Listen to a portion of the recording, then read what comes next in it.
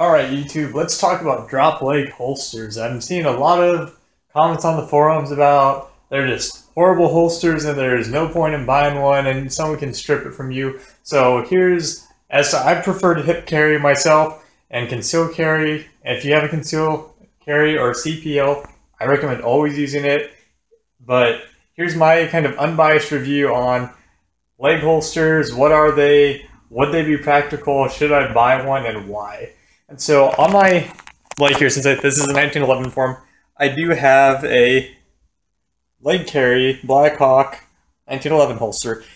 Regardless of the color of my 1911, by the way, it is a showpiece. It's not being fired. It's completely functional. It's all Duracoated.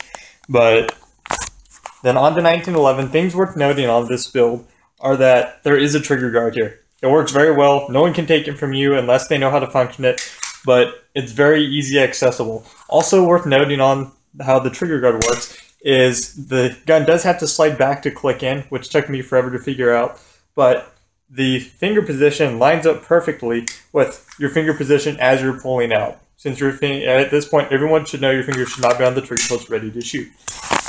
Also worth noting, there's the age-old argument of should I open carry or should I conceal carry? And why this is a confusing argument, and there's not actual data on this, is because conceal carry people will generally say, if there's a gunman in the room or if there's someone robbing a place, I don't want him to know that I have a gun. He'll shoot me first, which makes obvious sense. And the open carry argument is that if there is someone committing a crime, he's less likely to commit that crime if he sees that I have a gun. And the problem with this, arguing back and forth with this, and I have open carried, I live in Washington State, so it's legal here, and I have a concealed carry as well. I'm more comfortable concealed carrying, but at the same time, it's an impossible statistic to argue because concealed carry says, I will prevent crime once it's happened. Open carry says, I hope to prevent crime from happening. And so you will have a statistic on that because you're trying to track crimes that are never occurring or that will not occur, which is impossible for obvious reasons. And so that's why open carry versus concealed carry is mostly a preference that we don't have an actual statistic on, nor will we likely ever because of reasons stated about 10 seconds ago. And so regardless of your preference on open carry or concealed carry, let's go back to the holster here. They're all the argument that open carry is horrible, it's so much worse than concealed carry, you're going to get yourself shot. Assume that they're both equal.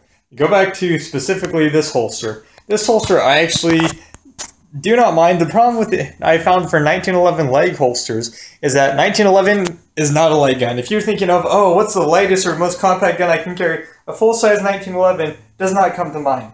And so if you don't have a decent belt, even on this, you can see it here, it slightly pulls down. That's just because of the weight, and it's going to do that over time, which is noticeable. The second argument we're going to see here is from car people. If you're sitting down in a car, it's very hard to draw.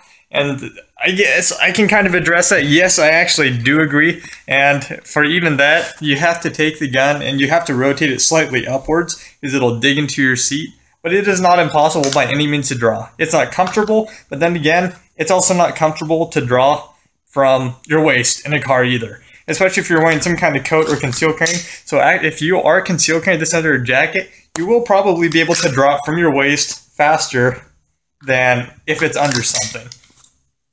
And the reason I bring up of why it's under something is because I ride a motorcycle year-round. And so on a leg holster, if I'm riding, I'm more in a squatted position like this. And so it actually is convenient for me to pull like this. However, under leather, if any of you ride motorcycles and have a full leather jacket, you can't get that jacket up and over the back of the gun no matter how hard you try. If someone pulled a gun on you from a car, which apparently has happened before, I realize there's no possible way I'm going to get my handgun out. Overall, the leg holster argument is not terrible. Another thing worth noting, and I'm not horribly great at speed loading anymore, or speed reloading, the position of this is actually very low. And on these, the plastic is relatively cheap inside. So you can't see it on here, but I had to put foam behind the retaining pad here to keep the mag from just kind of bouncing because I'd hate for this to fall out. Also, so I don't get any banter, these are dummy rounds, so no hate on you might shoot yourself while you're acting as if the gun isn't loaded. I've cleared the gun multiple times just to be sure. So while I would note too that this gun literally sits at the most comfortable draw position. If you're looking for a quick draw on your gun, it's not going to get more comfortable. Hip draw by itself is actually uncomfortable because you have to draw up much farther than your arm is comfortable pulling from. From down here, it's very comfortable. So you definitely have a draw advantage. But however, because your magazine holder is on your leg right next to it, it's comfortable for your right arm to draw. It is not comfortable to have to reach down across your body and draw a second mag with. But while that being said, it's also not impossible.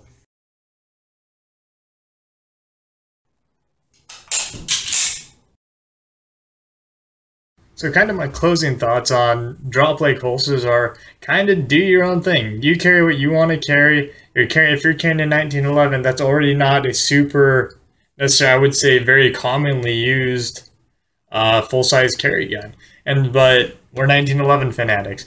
So kind of do your own thing. Personally, if you take out the argument, which we have no statistics for, never will have statistics for, that open carry is more dangerous than concealed carry, then I say go for it. I think they're great. I don't personally use one anymore myself, but once again, back to the motorcycle argument, if you're in a vehicle, it actually is much more convenient to leg draw than to body draw, especially once you're sitting down, which I have tried. I've got it on my side right now. Probably hard to see with this lighting, but your body is not comfortable drawing from your waist, especially in a confined vehicle, up vertical. Your body is meant to draw in this position from your horizontal position. What was that movie? The old Star Wars, A New Hope, where he draws under the table. That brings you, with the leg holster, basically in a perfect position to draw at your target if you had to. If you're shooting out the side of the car, there are a lot of variables here, it's less convenient. But overall, I don't have an issue with drop leg holsters. They're not personally my thing, but if it's yours, I say go for it. They're great holsters. The holsters themselves could use a little work. A lot of them are very cheap. I lost the flashlight holder pretty quick. It got sucked off of my the mounting for it. If they made one out of a thicker or more durable polymer, that would make it a lot better. But overall, they're not horrible holsters.